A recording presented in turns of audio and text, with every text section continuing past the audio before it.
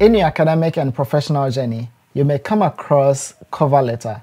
Cover letter almost serves the same purpose as motivation letter and personal statement. So I would want us to take this opportunity to look at how you can write a cover letter for yourself and share an example of what should be entailed in a cover letter. So a cover letter for a PhD application or a job application serves as a personalized introduction and a platform to convey your motivation and your qualifications and why you think that you are a suitable candidate for that specific role or for that scholarship or the PhD opportunity that you are making an application for. So it should serve as a complement to your CV that you have already prepared, and it should also address some aspects specifically to the position that you are making an application for. So your cover letter should serve as a complement to your CV that you have already prepared and submitted for the application, and it should highlight some aspects of the position or the scholarship that you are making the application for. So now let's look at some important key elements that you need to make sure it's available in your cover letter. So since cover letters are professional letters, it's necessary for you to write out your address, your full name, your contact details, your email address, and then the institution's email address, their full name, their contact details. And then you can begin with your introduction. With a salutation for cover letter, sometimes you may have a contact person that their names will be given in the application that you are making. Make sure that you are addressing this letter to this specific individual. Or if it's a scholarship, then you can just generally address it to the scholarship committee or the admissions committee. So dear scholarship committee or the contact person's name that has been given in your application, ensure to write out that specific name for the salutation. And then with your introduction, so let's look at this example for a PhD application, and when we are done with that, we will look at an example for a job application. So for PhD application, the introduction can begin with, I am writing to express my sincere interest in, then you insert the name of the scholarship. And then you go ahead and say as advertised in or on, then you insert the specific platform that you saw this advertisement, whether it's the university's own website or whether it's a specific scholarship website that you saw this advertisement. Ensure to insert it there. And go ahead to say, with a strong background in, then you write out your specific field. I am eager to pursue a PhD at this said university and contribute to the field through innovative research.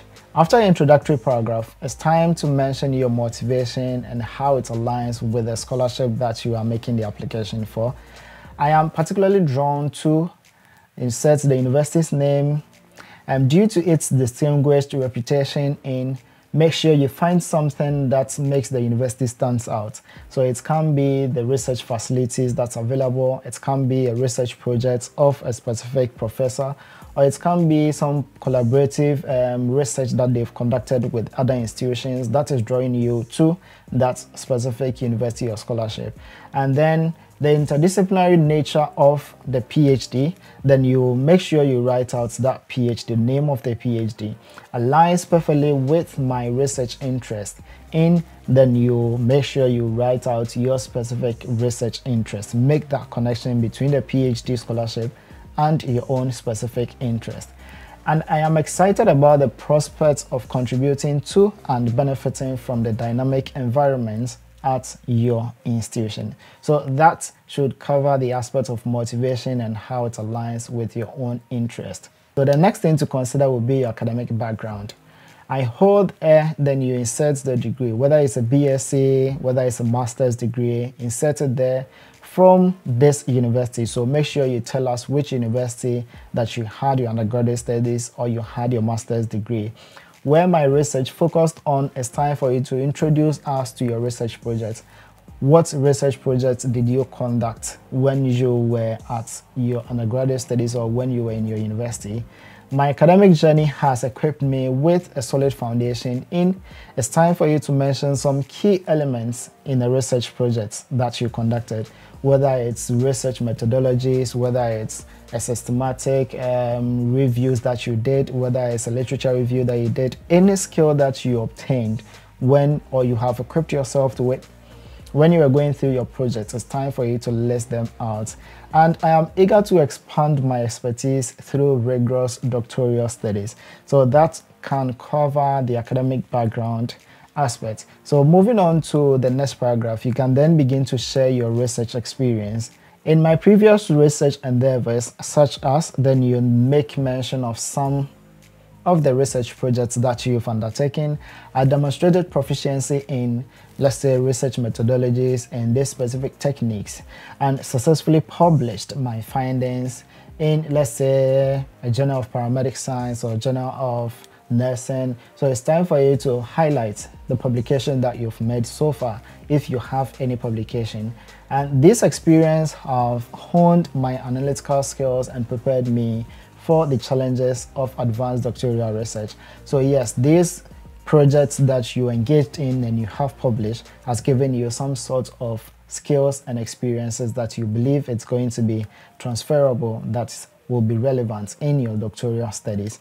It's time for you to discuss your contribution to the program. I am confident that my research agenda, which centers around, it's time for you to give a brief description of your research focus, aligns seamlessly with the goals of this specific PhD. Try to name the PhD again in there. And I am enthusiastic about the opportunity to collaborate with esteemed faculty members and fellow researchers at this university to address critical challenges in this field of study.